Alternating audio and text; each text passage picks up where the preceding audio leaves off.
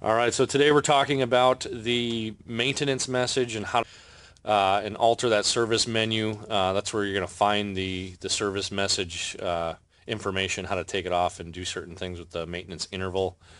So this procedure is the same for the 4200 series, all of them inside of that series. So it doesn't matter if it's a 4200, 4250, 4350, 4300. The code or pin numbers to get into the maintenance or the service menu are different. So those will be posted in the blog notes or in the blog body, and you can just pick whatever machine you have and use that proper pin code. So to get into the service menu, you're just going to take the check button and get into your menus here. Go back one. So in here, you're either going to be in ready or it might have that maintenance message flashing. Either way, you just take it offline. So hit the check and go into your menus. You're going to scroll all the way to the bottom. That's where your diagnostics and your service menu is going to be. The service is going to be at the end. You see that lock button. It's locked because you can do certain things in here that technicians should only be doing. So when you go into this, just make sure you're only dealing with what we show you how to deal with here.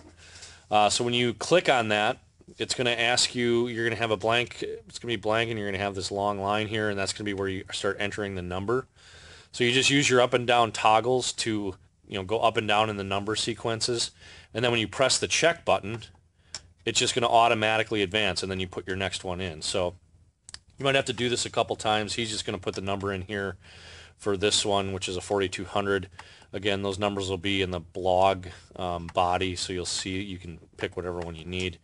So once you get to the end with the last number, it's going to ask you to continue, and now you're in the service menu.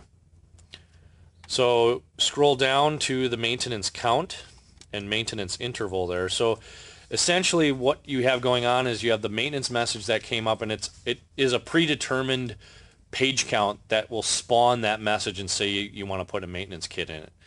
You don't always have to do it, especially if there's nothing wrong with the printer. A lot of times you don't want to do it. It's just a kind of a general guideline that HP came up with to say you might want to replace your maintenance kit.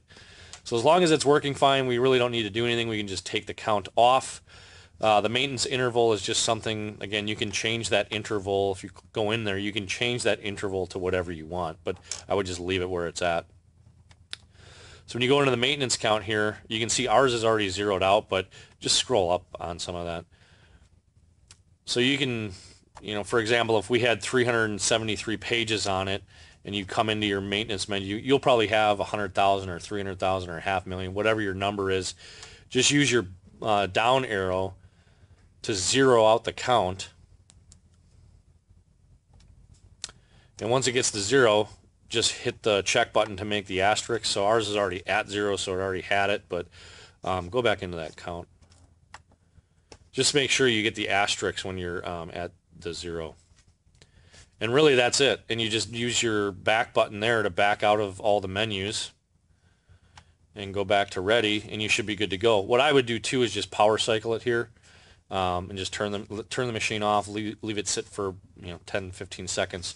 Power the thing back up and you should be good to go. If something didn't take or it comes back up, you might want to just go through this procedure again and try it again. But that should be it.